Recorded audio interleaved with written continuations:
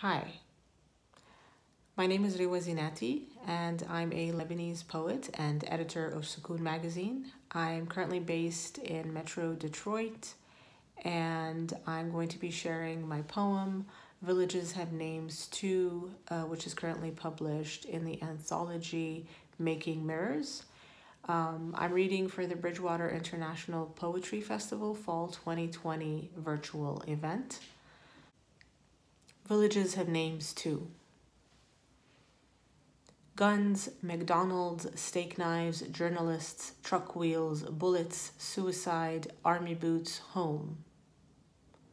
Allahu Akbar, Allahu Akbar, Allahu Akbar, Allahu Akbar, Allahu Ak. Disappear into 1,000 million pieces. How one thing becomes another. Will you find it in your God to forgive me?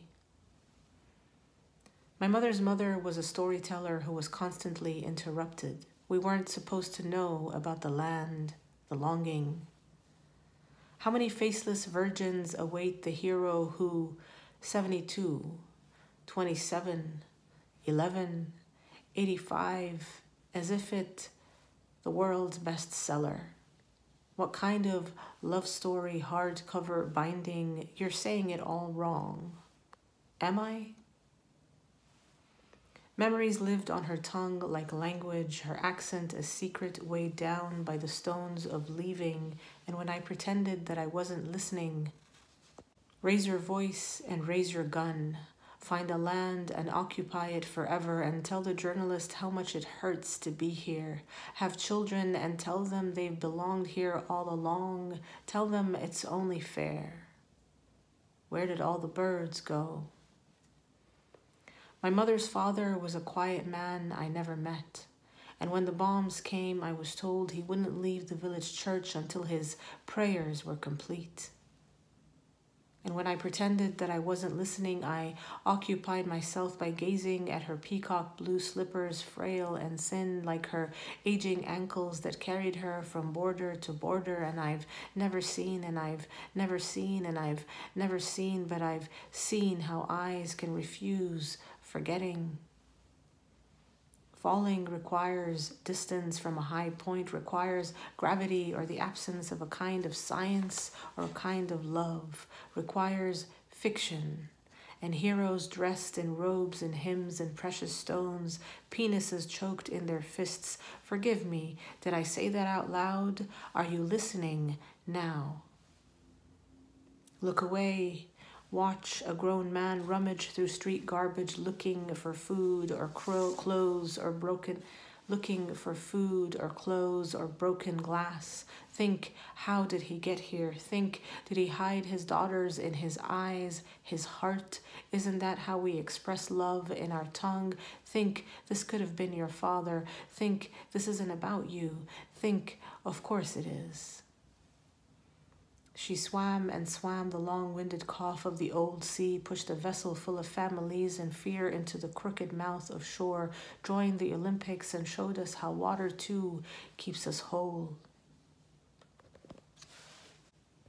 Stay in between the hours of 12 and 4 p.m. The rest of the time, pray. The rest of the time, cook something. The rest of the time, rest. The rest of the time, mourn the ocean, its fleet of dead birds in migration. Death is good here, a celebration. Hang the faces of men as old as children who killed and got killed.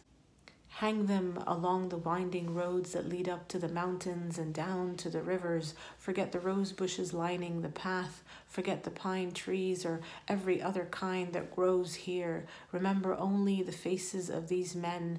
Hang them like flags over wrought iron balconies, like clean laundry drying in the sun, dying in the sun. I can't tell whose children these are, the ones who sell water bottles and balloons and small plastic drums. A girl runs between the slow cars and traffic. A boy runs to the open windows on my right. The sea glows. Parents hurl their bodies into the water, fully clothed, fully clothed. Shall I name them? Will it make sense then? Palestine, Iraq, Syria, Yemen, Libya. Shall I name the cities? Will you finally listen? Beirut, Gaza, Aleppo, Haifa, Sakhnin. Villages have names too.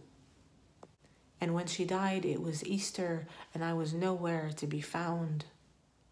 Everyone is somewhere else. The city is a pension home for the elderly. No one lives here anymore. We wait to go back to forget dying, the blackouts of a 1,000-year-old city, aircraft as proud as birds, air, the fragility of lungs. Believe it. Windows are the eyes of the soul. Tucked behind thick blinds and broken, we must be half terrible, half terrible. How else do we explain all this?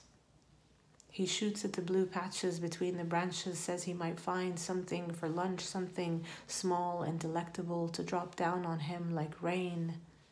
Or maybe I imagined it, how one thing becomes another.